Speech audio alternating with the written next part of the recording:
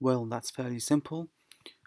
We put all the JavaScript code that we wrote in a function.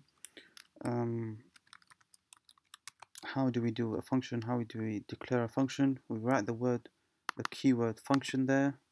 You can see it highlighting in blue.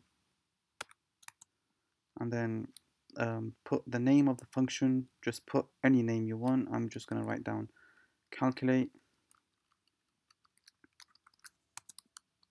And then you need to have those parentheses, and all the code is going to be within those curly brackets. So we open it there and we close it at the end of the script. Now we're going to have to call that function calculate every time this button is clicked. How do we do that?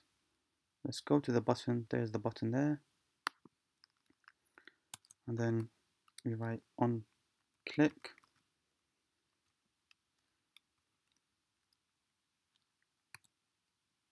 equals double quotes, and then we put that function in there.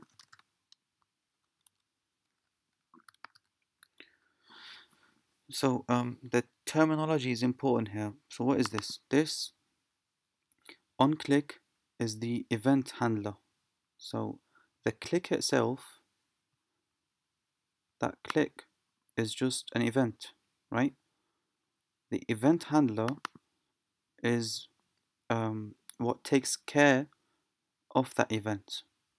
So we clicked it, that's the event. The event handler is going to do something in response to that click. It's going to call that function there.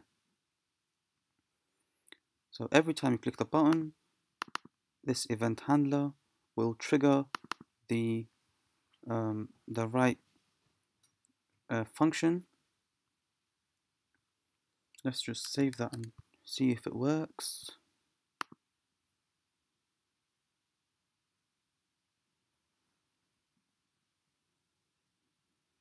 And this is taking forever.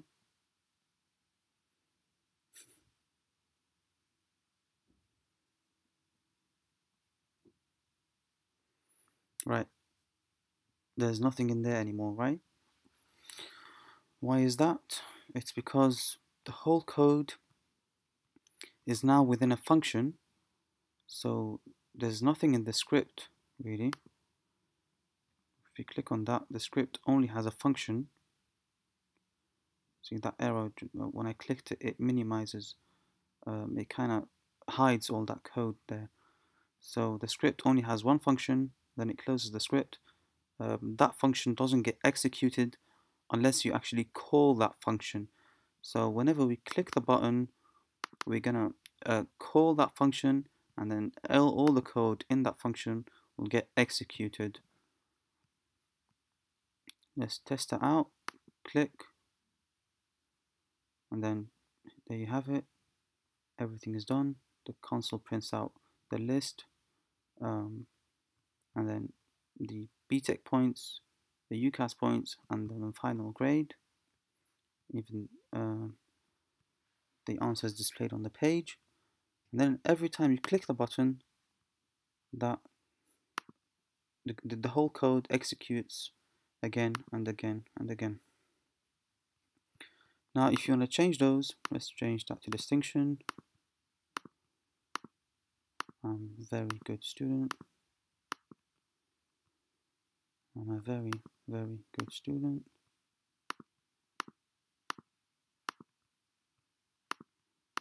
I have all distinctions in all units. No, I'm not. I only have few distinctions.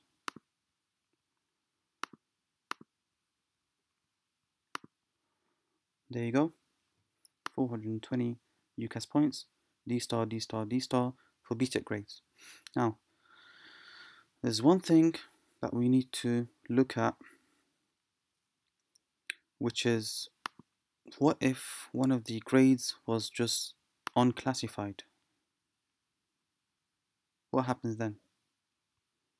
Well, what is meant to happen is as soon as you click that button, sorry, as soon as you make it unclassified, wait, sorry.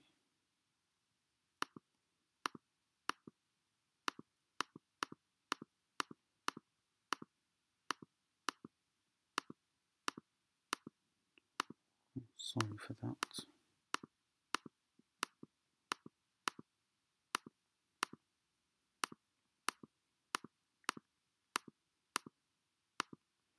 See, the code here, it only gives you an answer, it only gives you the result when you have a grade in all of the units. If one of the units was just unclassified, then it won't work, it will just stop. Because obviously if you fail one unit, then you fail the whole year. But if you have that as unclassified, well, we have a problem there. It still works. It still counts that as a grade. It just gives it a value of 0 there, and then it adds everything together, and well, it turned out that this student has got a D star DD, and that is wrong. How do we fix that?